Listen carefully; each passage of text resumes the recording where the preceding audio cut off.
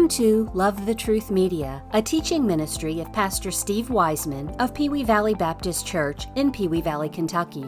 To learn more about the many resources available through this ministry, visit us online at lovethetruthmedia.com. And now, here's Pastor Steve to continue our verse-by-verse study in the book of 2 Corinthians. We're going to continue our study in 2 Corinthians. Turn to chapter 12 in 2 Corinthians. Stand with me if you're able and follow along at the reading of God's Word, beginning in verse 19. Reading 2 Corinthians chapter 12 and verse 19. Again, think ye that we excuse ourselves unto you? We speak before God in Christ, but we do all things, dearly beloved, for your edifying. For I fear lest when I come I shall not find you such as I would, and that I shall be found unto you such as you would not, lest there be debates, envyings, wraths, strifes, backbitings, whisperings, swellings, and tumults. And lest when I come again, my God will humble me among you, and that I shall bewail many who have sinned already, and have not repented of the uncleanness and fornication and lasciviousness which they have committed. Father, we commit our time of study here to you, Lord, that as you would speak to us through your word and enrich our minds with the truths therein, that Father will be receptive and eager to receive that which you have for us today. May the words in Scripture come alive in our hearts and our minds today and invigorate our hearts. And we pray, Father, that we will take the initiative to deploy that which you give us, to put it to use in our lives, to apply it in a fashion that it will be pleasing to you. For it's in Christ's name that we ask it. Amen. You may be seated. I titled this message, The Heart of a True Apostle or Teacher. Remember, we've been studying for some time now about the false apostles, the false teachers who have literally plagued the Corinthian church and caused so much trouble, undermining, at least attempting to undermine that work that Paul and his co-laborers had accomplished there in teaching the truth of God's Word. And they have done the devil's work, if you will. Those who do not believe in Christ are children of the devil. We know that because Jesus said that in John 8:44, when the Pharisees said that they were of their father Abraham, thought they had everything right, and they rejected Christ as the Messiah. And Jesus told them that their father was the devil. And what we do understand is that is true of every unbeliever. You either serve one of two masters. There's only two. It's either God or it's the devil. And the only way to serve God is to be his child through faith in Christ. And the false apostles were just that. They had transformed themselves into ministers of righteousness. They weren't transformed by the power of God, through the power of the Holy Spirit, through faith in Christ. It was just a job for them. And they did their job well according to their standards. But their standards were self-righteousness. And what we've been studying is the damage that these self-righteous, self-appointed ministers had accomplished in trying to undermine the work of the true apostle and the true teachers there. And Paul has spent much time, as we studied, particularly back to chapter 11 and verse 1, about Paul having to boast reluctantly, very reluctantly so, about the work that he was doing and his calling, because the false apostles claimed to be true apostles. So he had to make that distinction between himself and the false apostles. Remember that, and we never forget to say, well, how could that happen? Well, all I got to do is look back at our life before we got saved, and we were in the same boat. But it's it's important to realize that our relationship with God is through faith. Faith in what? Faith in Christ. Christ is the Word. It's faith in God's Word. It's always been faith in the Word of God. That's what's required in order for us to be saved by God's grace. Now, as we go to this particular section of Scripture, and last week we talked about Paul's unselfishness, if we will, as we've been talking about his credentials versus human greatness through this period of time. And today we want to take a look at Paul particularly because he's the main character here by way of people. But of course he's a servant of God, serving the Lord in all that he does and all that he says. Except he's not perfect, just like we're not perfect. But his desire for the people of Corinth was different than what they thought. Some people think that pastors just perform their job, but there's people. The responsibility of a true pastor, of a true shepherd, of a true apostle, is to care for the people. Yes, they have their appointment from God. God anoints them with His power, with His word. He calls them and enables them supernaturally. But the reason that we do what we do, and the reason what all godly teachers do what they do, is for the people. It's for the people. There's an injury law firm. There's the largest one in the United States, as far as I know. Maybe in the world, and they advertise a lot on TV, but their theme is for the people. And when we give our life to the Lord in service to Him without reservation, we will love others, because the Scripture says that if we don't love our brothers and sisters in the Lord, we're not a child of God. And so there's nothing more important for us to handle than the Word of God.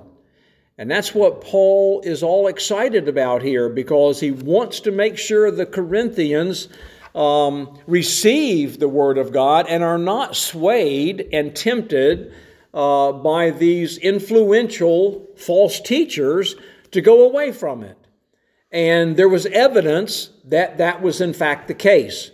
And so he wanted to nail down the fact that he was a true apostle handling the true Word of God, and the false apostles were mixing in error and causing a commotion there, and perhaps they didn't even know it. That's the way the devil operates.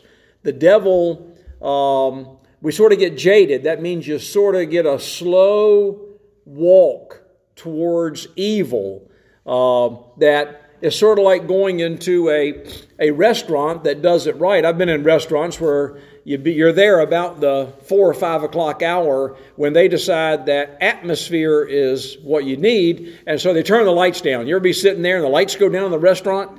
Well, some restaurants don't actually do it that way. They fade it very slowly, so you don't even know that it's darker by the time it's done.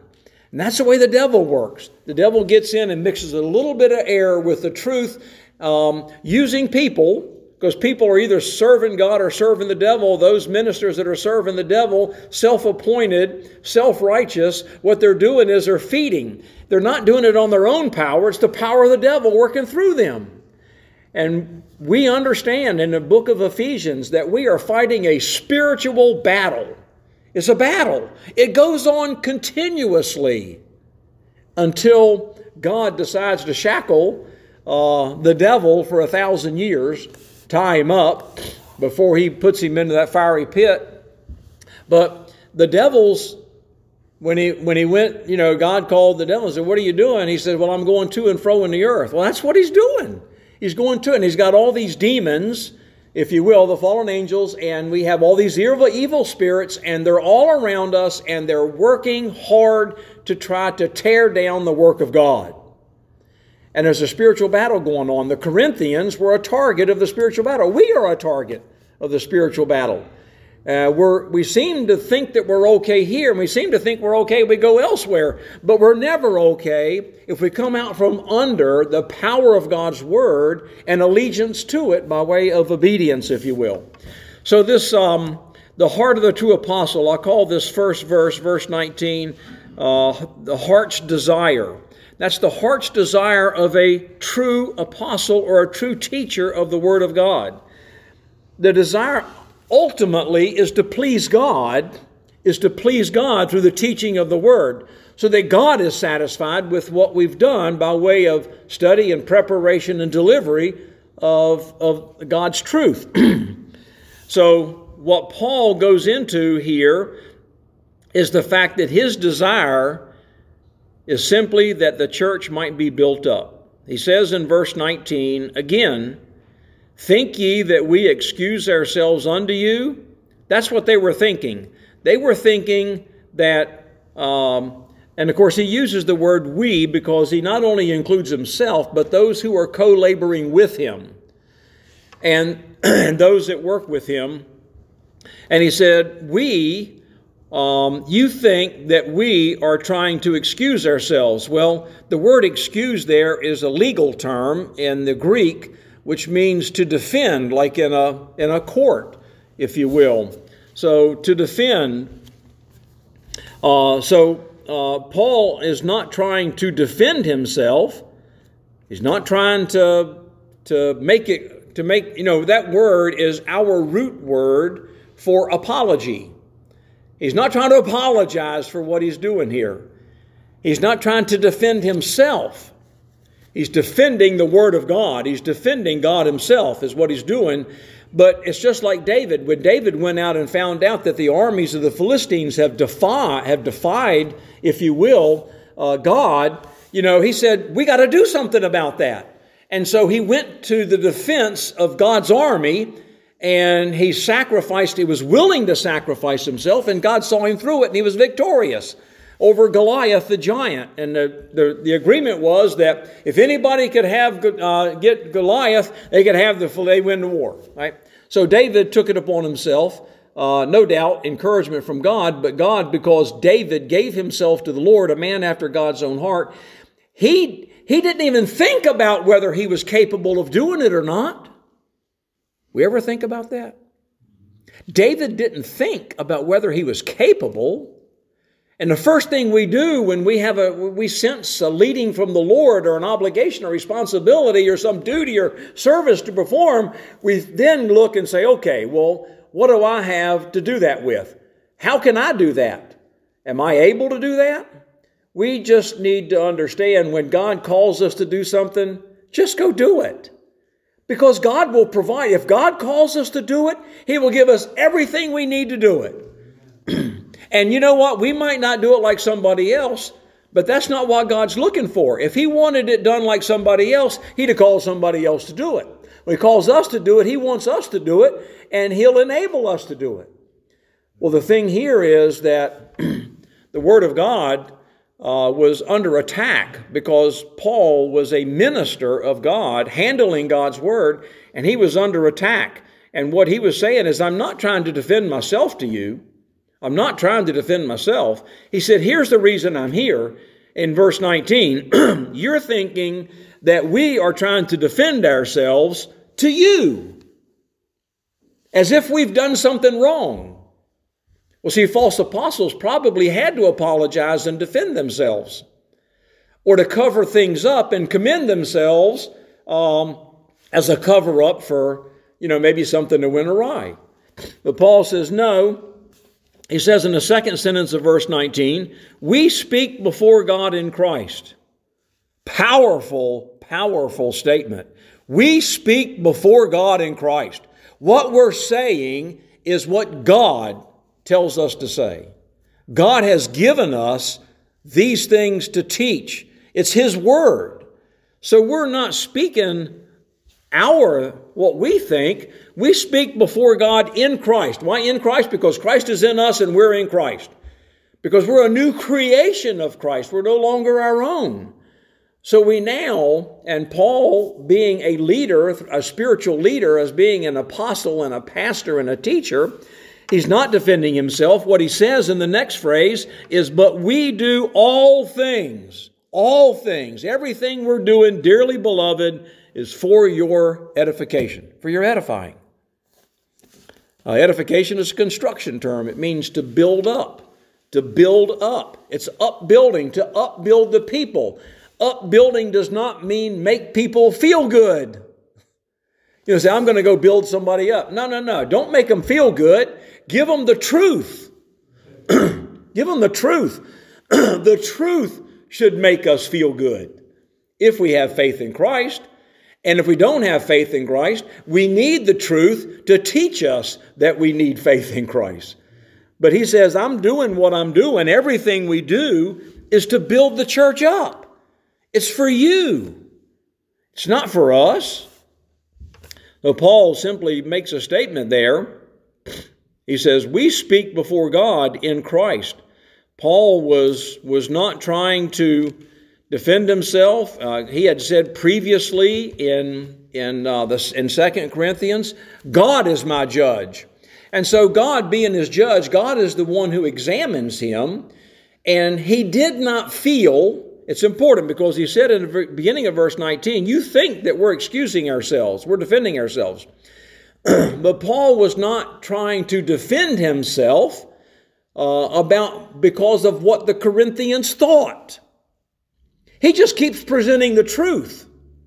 That's what he's doing. So his boasting was only presenting the facts, the actual truth, God's truth about the distinction between himself and the false apostles, for which he did not need to defend himself. What he was doing, even by way of the boasting, although other things are included in this phrase, what he was doing by way of the boasting is not trying to defend himself and make himself look good before the Corinthians. It was just trying to give them the facts. And then you have to make up your own mind about the truth, whether you're going to accept it or not. And then here comes the key. So what's the difference in accepting it and not accepting it? Did they have a New Testament then? No. Everybody didn't have a leather-bound Bible in their hand in the Corinthian church. They had the first letter. We're looking at the second letter here that he's writing. And at the time of this writing, they already had the first letter. And it's about a year later he's writing this letter. So then you think, okay, there are false apostles over here, and they're teaching error mixed in with truth. And then there's the true apostles, the true teachers who are teaching the truth.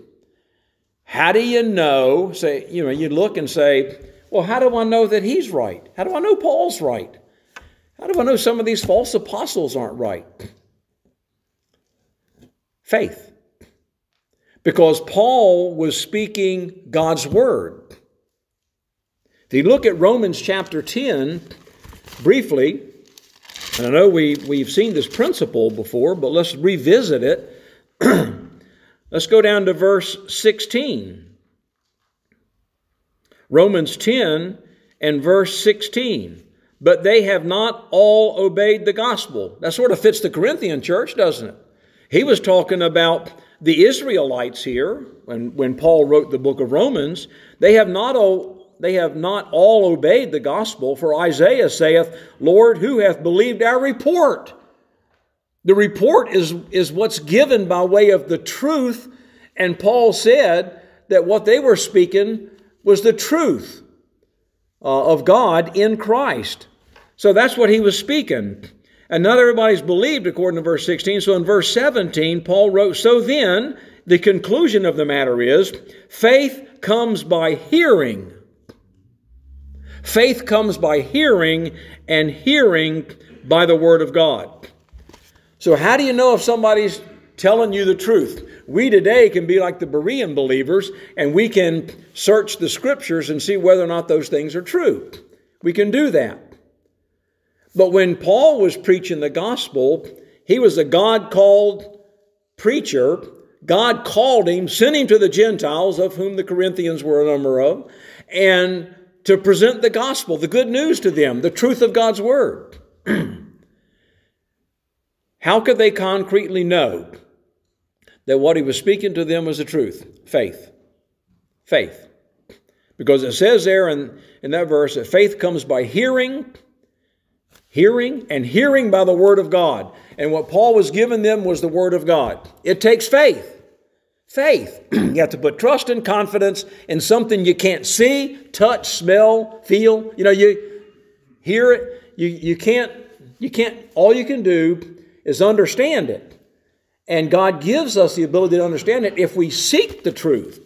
When the truth's presented to us, we should certainly seek it and pursue it with all that we have. So, Paul said, we speak before God in Christ. We go back to our text, and we see here, it says, what we're doing is for your edifying. We're trying to build you up spiritually, not intellectually, spiritually. And there's a huge difference. Paul had told the Corinthians in the first letter that, you can't understand this stuff naturally. It takes a supernatural understanding that comes by the power of God. Comes by the power of God. Now, so that's his heart's desire. So then we take a look at the next two verses and we see what the expected results are. The expected results. What did Paul expect? He was trying to edify them, not excuse himself or defend himself. What was he expecting? So in verse 20, for I fear lest when I come I shall not find you such as I would, and that I shall be found unto you such as you would not. Lest there be debates, envyings, wrath, strifes, backbitings, whisperings, swellings, which are conceit or pride, and then tumults or really disorders in the church. And in verse 21, unless when I come again, my God will humble me among you, and that I shall bewail many who have sinned already and have not, there's what he's looking for, repented. Paul wrote the first letter. He wrote the first letter after he had been there. He had a visitation there, if you will, on his second missionary journey. And after that, he wrote the letter to the Corinthians after hearing of their state of affairs. They were wallowing all around and wavering in their faith.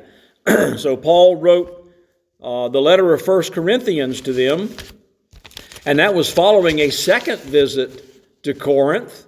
And following that second visit, he wrote a letter. We don't have the letter. It's not in the Scriptures. And so it's not a part of the canon of Scripture. But we know that he went there and he wrote a letter a second time. And then he went back to Ephesus, and when he did, he wrote 2 Corinthians. And he had been there twice. He was looking at going there a third time. Well, the first visit was good. A lot of people got saved. But between that and a year later when he wrote this one, there had been a lot of disobedience within the church. Evil seemed to be running rampant through the church. So Paul wrote a severe letter, and that's what this is. But he wrote a letter before this admonishing them, and now he's writing this letter to admonish them for what they were doing that represented disobedience to God. And so he wrote this letter, and we've gone through all of this letter, if you will, and at this point he's saying in verse 21 in the middle about those he bewail many, the word many is in there, who have sinned already and have not repented of the uncleanness, fornication, lasciviousness which they have committed. So he's writing again. His concern was for the people, that the church would be built up, they'd be strong in the Lord, unwavering in their faith, and they weren't there yet. Paul was concerned. And so he talks about, at the beginning of verse 20, he says, lest when I come. That's talking about the next time he goes to visit. In verse 21, and lest when I come again. Again, talking about his planned third visit. In chapter 13 and verse 1, this is the third time I am coming to you. And in verse 2 of chapter 13, I told you before and tell you beforehand, and that's to foretell you. I told you before, the second time, and being absent now. So Paul's going back for a third time. That's what he's proposing to do. This letter, what he's trying to say is, things haven't gone well since day one. Things still aren't going well because he's getting reports from his co-laborers. And his fear is, and that's what verses 20 and 21 are, his fear is that when he gets there, he's going to find things fairly unchanged or in a state of disarray spiritually. That's what he's fearful of. So he has some expected results for the Corinthians. And in verse 20, for I fear lest, and he uses this word lest 3 times here in these 2 verses. And in this first use of the word, perhaps is a good rendition of that in the English. In any way or not in any way, depending on the positive, negative nature of what you're saying here, in any way. So you could say, for I fear that perhaps when I come, I shall not find, etc. Or for I fear that in any way when I come, I shall not find you such as I would. How would Paul want to find them? Would is a word for desire. How would Paul like to find them? Thriving spiritually as a church, strong, firm, obedient, unwavering in their faith.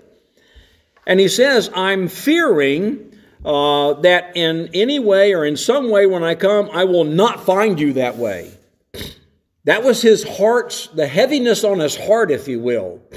He was grieved from the thought because the reports and all of the events that have taken place led him down a path to think that they need to be strengthened in the Lord. They need to be strengthened. So I fear lest when I come, I shall not find you such as I would. How I'd like to find you spiritually strong. And I also fear that in some way I shall be found unto you such as you would not. How would they not want him to come? As a disciplinarian. That's how he went the second time, as a disciplinarian. Because sin in the church, open sin in the church, known sin in the church must be purged. Matthew 18 gives us that prescription from the Lord. That, you hear something, you take 1 or 2 witnesses with you, and you try to verify the fact of the sin. And then if it's still the way it is, as a person's still in sin, and you know that, then you take it before the church. And if the person still doesn't repent or turn from the sin, you take them out of the church. You put them out. It's all done in love. The reason you put them out of the church is that they will then get it. They will then understand. They'll be so shamed by the church that they'll want to come back and they'll repent of that sin. They'll turn from it. They'll come back and confess it and be restored to the fellowship of the church. So that's what they didn't want. They didn't want Paul to come as a disciplinarian. And the reason that they wouldn't want him to come back as a disciplinarian, the next word, lest, means that in no way, that is, that Paul would in no way want to find these things when he comes back. Debates, envyings, wraths, strifes, backbitings, whisperings, swellings, which is conceit or pride, and tumults, which are disorders. And there's much to be said about all of these things, but we're not going to go through each one. But I do want to point out a couple of important things. Most of them are sort of understood well just by repeating the word there. But I want to say something about debates there. There was a lot of strife, and that strife and contentions within the church. When Paul wrote his first letter to the Corinthian church, he addressed that, and that was the main issue around him calling them carnal and living in the flesh, because there were debates and strifes and contentions among the people. They weren't getting along with each other. They weren't loving each other like it was required by God. So debates, envyings is not really envy here. Envy is desiring to deprive somebody of something that they have, but it's really jealousy. And in today's language, the root word would be translated jealousy there. And jealousy is desiring to have the same or the same sort of thing that somebody else has. You're jealous of what they have and you would like to have it too. But that was all part of the swellings there, the conceit. It was just pride that was swelling up within them. And no doubt the strife and contention with the debates was that which was driving the church in the wrong direction. The wrath is hot anger. It's not just being mad. But it's sort of like being raging mad. People were yelling and screaming and all kind of confusion around the church there. And that stuff was not edifying and was not a sign of the church being edified. The sign of the church sort of having a meltdown. No, whisperings is not like backbiting. Backbiting is directly, openly saying something about somebody. Whisperings are secrets that are told about people that you don't want them to know. How many times you ever told somebody, hey, can I tell you a secret? Just don't tell anybody else, right? Why would you want that not known that you're telling somebody that? That is something that's called out here in the Scripture. It's those people who go around and whisper in somebody else's ear, or they pull somebody off to the side and they say something about somebody else, and they don't want to get back to the somebody else that they said something about it. What does the Scripture say? If there's an offense, you go directly to that person and deal with them one-on-one. That's the first step. If that doesn't work, take a witness or two and establish the fact. Because harmony and unity in the church is what God desires. He doesn't want people fighting and screaming and dividing each other. And whisperings are divisive. They're divisive. And they were full of divisiveness and pride, and usually what makes somebody whisper secretly about somebody else is the pride that I'm better than they are.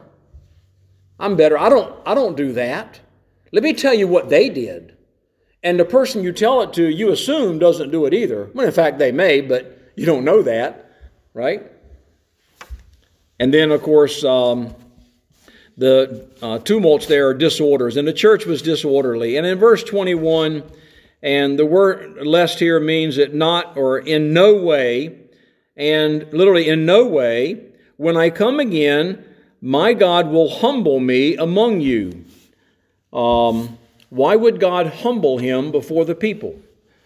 Because if all of this sinfulness is running rampant in the church, or even at any decent level in the church to be well known, which it obviously was, Paul would be humiliated because they're his children in the faith. You know, he's the one he started the church. He preached to them for a long time, couple of years, and he's been in communication with them. He sent them a letter, tried to straighten it out. And if he comes again and finds all these things, he'll be humiliated. It's like, nobody's listening to me. It would be kind of humiliating. So Paul says that perhaps when I come again, my God will humble me among you, and that I should bewail many who have sinned. Bewail many who have sinned already and have not repented. Have not repented. Uncleanness is immorality. A large part of that is sexual immorality, and that was one of the problems when he wrote the first letter to the Corinthians. And they still had not repented. That word means to turn from, to have a change of mind and a change of heart about something so that we view it as God views it. We take upon that perspective in having a change of heart and mind. So that's when I come again, my God will humble me among you, that I shall bewail many who have not repented of the uncleanness, the immorality, of the fornication. That's illicit sexual activity, which they were, and these are things that Paul was made aware of that were happening in the church. And he says, and lasciviousness, that's living a life of excess, if you will. No restraint. You know, sort of, and we see a lot of that going on today. I mean, I can't believe that since Thanksgiving, you know, there are groups of people who are getting together and going into stores that sell expensive things, and they're raiding the store and stealing everything, destroying the store, and running out. Where's the restraint? There's no restraint. It's like a bunch of wild animals, like a bunch of coyotes running after a deer. No hunters around to shoot them with a rifle, but there are, it's just like a bunch of wild animals. And Paul is actually looking at them as far as sin is concerned. They don't have the restraint for sin. Who's the restraining force for sin? It's the Holy Spirit who abides within us. He leads and guides us into the truth, and He restrains us. He gives us the power and the enablement, the sufficiency to resist sin and the temptation to get there. So he says, which they have committed. Which they have committed. He knows that this stuff is going on in the church. He's hesitant to go back again. He's hesitant to go back again. He wants to give them more time in order to get it right, if you will. And so I want to close with a section over in Ephesians chapter 4. So Paul finds this sorry state of affairs spiritually in the Corinthian church. And he's writing to them to try to correct it, to upbuild the church, get them strong spiritually. So if we look over at Ephesians chapter 4, here's where we can make an application for the same thing. I don't know what's going on in your life. I don't know what's going on in your mind. Inasmuch as you've thought it, you've done it already. According to what Jesus says, when you think about doing something, whether it's adultery or murder, things like that, you've already committed the act. A lot of times we don't fulfill it in the full way because we know that we'll get arrested and go to jail. We don't want to go to jail, but I still hate them. So I don't know how much of that kind of stuff. We're loving and kind to many people and maybe most people, but maybe there are people around us that we're not so loving and so kind to. Maybe we haven't expressed the love of Christ to them. But there are many ways in which we deviate from the straight and narrow path of God's Word. And they're found here in Ephesians 4, a letter which Paul wrote to the church at Ephesus, explaining the obligations, if you will. So if you look at verse 17, Ephesians 4 and verse 17, and I pretty much just want to read this. I'm not going to do a verse-by-verse study, but I'll just make a few comments along the way.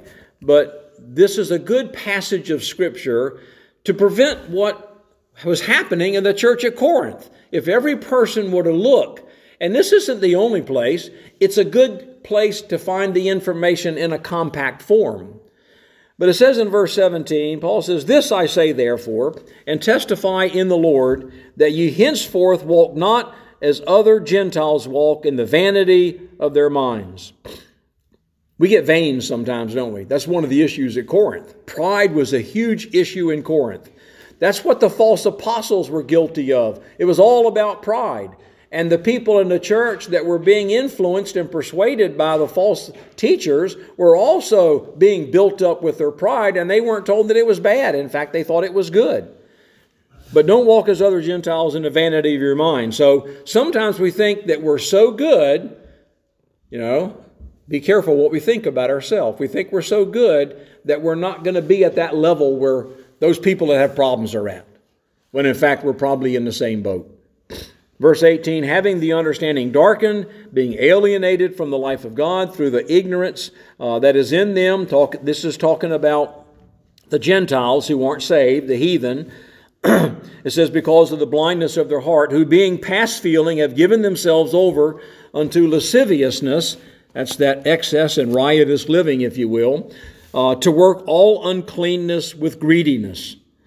And that's an unrestrained life, because we're part of the church, member of the church, but when we get away from the church, we get in our own element. Sometimes we don't feel restrained by the power of God, the Holy Spirit who resides within us.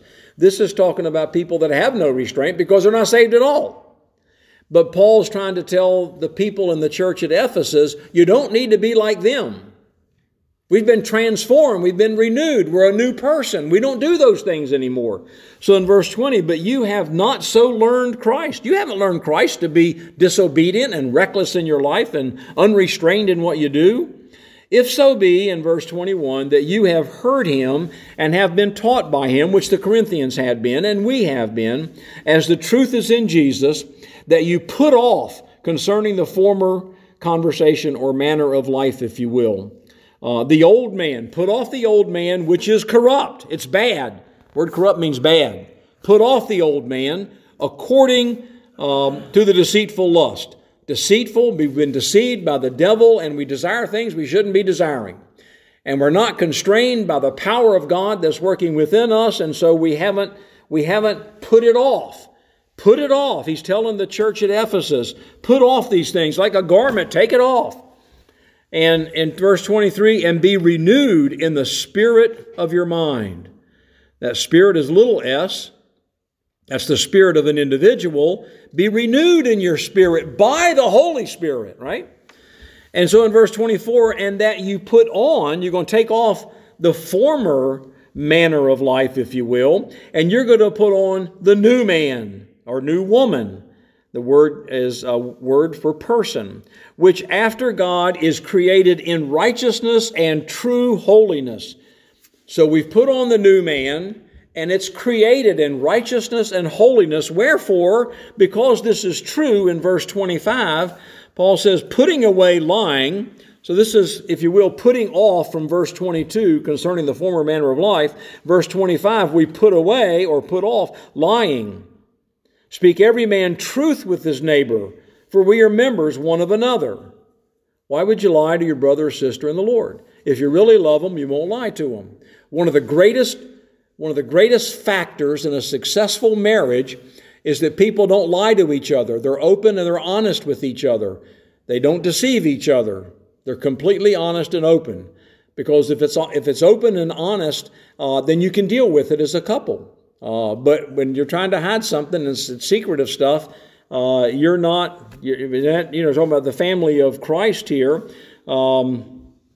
It says here, for we are members of one another. We are all members of the body of Christ. And in our family, we're all members of the same family, right? So in verse 26, and of course, believers are all one body. Be angry, but don't sin. There are times to be angry. There's times to get mad, but don't sin when you do. There are things that anger us just by fact that they exist or they happened. But we can address it in a way. And the greatest example I've seen is Jesus when he got mad when he went into the temple and he found them selling the animals in the temple for the sacrifices and changing money from people that are traveling out of town. The temple, the house of worship, the house of prayer is not a place to transact business. It's a house of worship. And so he cleaned it out because it wasn't being used as a house of worship. It was using a house of worship and as business. It's not a business. There should be no business activity in the church. And so what happens is he goes down and he cleans it. He grabs a whip and he starts chasing people out. He turns tables over and he was mad. He was angry.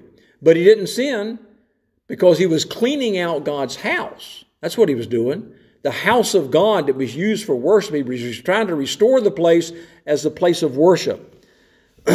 He said, don't let the sun go down upon your wrath. Deal with it and don't let it linger. Verse 27, don't give place to the devil. Place means opportunity. If we're going to nip it in the bud, as far as sin is concerned, we got to start back at the temptation. The way you handle the temptation, because all temptation comes from the devil. God tempts no man, no woman.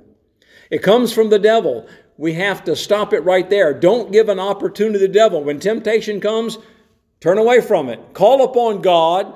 Call upon God to restore your strength through the power of the Holy Spirit and through His Word. Let him that stole steal no more, but rather let him labor, working with his hands, the thing which is good that he may have to give and that needeth. Reason people steal is because they want something that they can't afford. They want something they can't get. And so they go steal it. That's not the way Christians live. And there's a lot of ways to steal. You can steal subtly where nobody even knows, and you can even justify it in your own mind. Let no corrupt communication, oh boy, the word corrupt means bad. We talked about it a moment ago. No bad communication to come out of your mouth. None. Seasoned with salt as a sweet savor unto the Lord. What we say should glorify the Lord at all times. So we shouldn't have bad words being uttered or bad thoughts or bad ideas coming out of our mind. But the contrast is that which is good to the edifying, use of edifying, that it may minister grace unto the hearers. And grieve not the Holy Spirit of God, by whom you are sealed until the day of redemption. Don't grieve Him. Let all bitterness and wrath and anger, clamor and evil speaking be put away from you with all malice. Malice is intent to do harm. And be ye kind one to another, tender-hearted, forgiving one another, even as God, for Christ's sake, hath forgiven you. We have difficulty forgiving other people.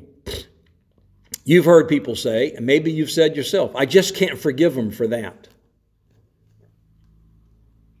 This is as God, for Christ's sake, hath forgiven you. When God forgave me, He didn't say, whoops, I got this one thing I could never forgive you for.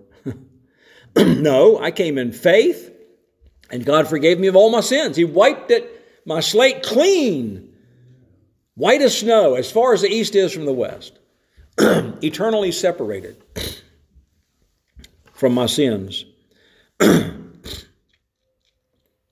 But we forgive other people that way? No, we got that little grudge. We got that memory. We've got that thing that somebody's done. We just can't get over it. You know, a little leaven leavens the whole lump. Leaven is indicative of sin in that phrase in the Bible. But a little leaven leavens a whole lump. So we get by with one little thing. When we accept one thing that's a sin, as it's all right, and I don't need to repent, I don't need to confess that sin, then that is the beginning of a growth. Then there'll be other things that will come along the same way. And before you know it, we'll be like the Corinthians were. Paul was trying to correct the church so that they glorified the Lord in all that they did. And that they were be characterized by this verse 32, being kind one to another. They were not. Tender-hearted, forgiving one another as God has forgiven us.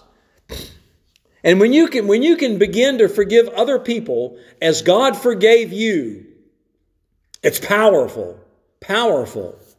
You forgive people for things that before you surrendered to that dictate from the Lord that you couldn't do. And then when you do, there's such an ease and a comfort that comes over us. Because God is the one who comforts us. God is the one who comforts us. He's the God of all comfort. There's no comfort received except God's given it to us. If we use something else to comfort us, it's wrong. God is the one who comforts us. We recognize, and so this is a good area where that is applicable, because forgiveness is something that is not just the word you say, but it's that which, other people expect you to say, I forgive them. And you say, well, I forgive them. But in your heart, you're really saying, I'm never going to forgive them. But I know that's the right thing to say. We've got to be upright and just in all our dealings before the Lord. And the end of chapter 4 tells us that. Chapter 5, I'm not going to go into that, but chapter 5 tells us we're not even to engage in these activities, the sinners or the Gentiles, the heathen, as Paul called them there, engaged in. It's not even to be named once among us. God expects, what is it Peter said? We'll close with this thought. Be ye holy, even as I am holy. God is completely separated from sin. He can't sin. There's no guile was found in Christ when He lived on the earth. He committed no sins, had done no wrong. Everything was perfect. He was the only person lived on earth that's perfect. God wants us to be, and so the word holy means separated from sin. What we need to do is to be separated from sin and separated to God. So if you're just separated from sinful acts, you might think that you're a self-righteous person where nothing's wrong. But that's not the way it is. Holiness is a spiritual term used by the Lord to define God, and it also should define all believers. Not necessarily that we're perfect, but that our goal and our striving is to be separated from sin and separated unto God, to be at His disposal to use however He wants, whenever He wants, wherever He wants. That's where we need to be. Be holy, even as God is holy. Let's stand together.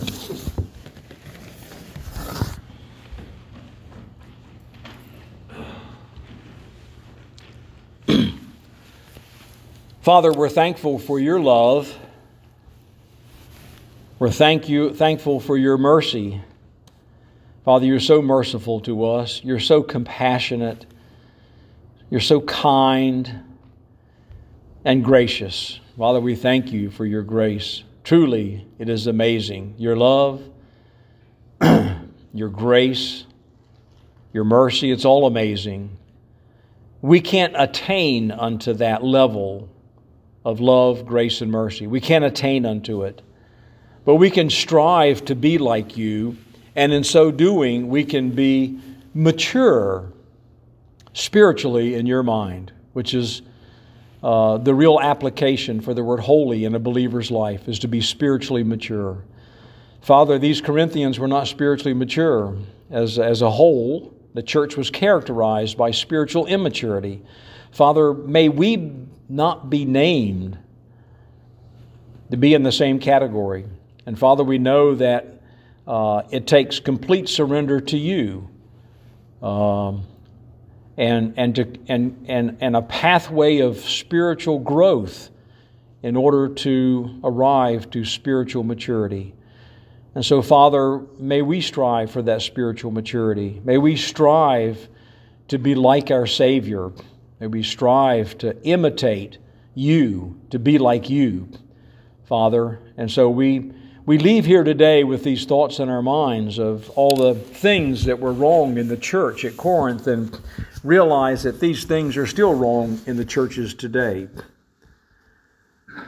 We know that it's going to wax worse and worse, going to get worse and worse over time as we approach the day of Christ's coming to take His children home. And so, Father, may we be on guard, and may we resist the devil and give him no opportunity in his tempting of us. Father, may our mind and heart be stayed on you, to be firm in our convictions and our faith, to be strong in our confidence towards you. Father, we know that you will fulfill your word to us, that you will guide us and direct us and give us that which we need. And so, Lord, may we be content with what we have, knowing that if you wanted us to have more, you'd give it to us. And Father, we're just so thankful again for your word, for this opportunity to study it, and may it take root within our hearts and grow as we give our undivided attention to it on a regular basis. For it's in Christ's name that we ask it. Amen.